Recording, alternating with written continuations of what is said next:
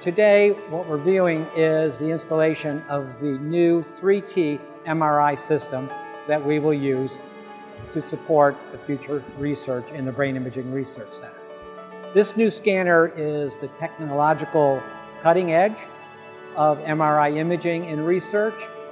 It is about 14 tons, which is why we're putting it through an opening that we've made in the wall. It will go behind that wall and then be ensconced in the RF shield, which is a large copper box. This is largely to prevent extraneous RF energy from interfering with the function of the MRI system.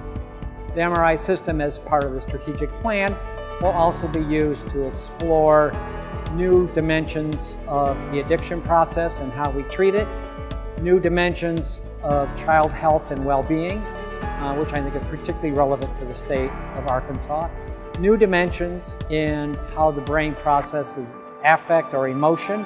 Many of the disorders of mental health are rooted in disorders of emotion processing or regulation.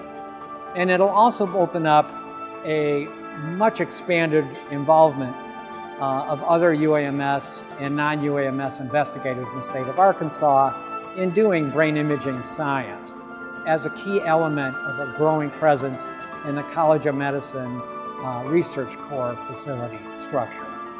So today what you're seeing is really a great moment for UAMS and the people of the state of Arkansas. This scanner represents the only research-dedicated human neuroimaging research scanner in the state of Arkansas. We plan to leverage its increasingly capable functionalities to provide more funded research, to support more investigators, a diversity of approaches in understanding the mechanisms of human mental health and illness.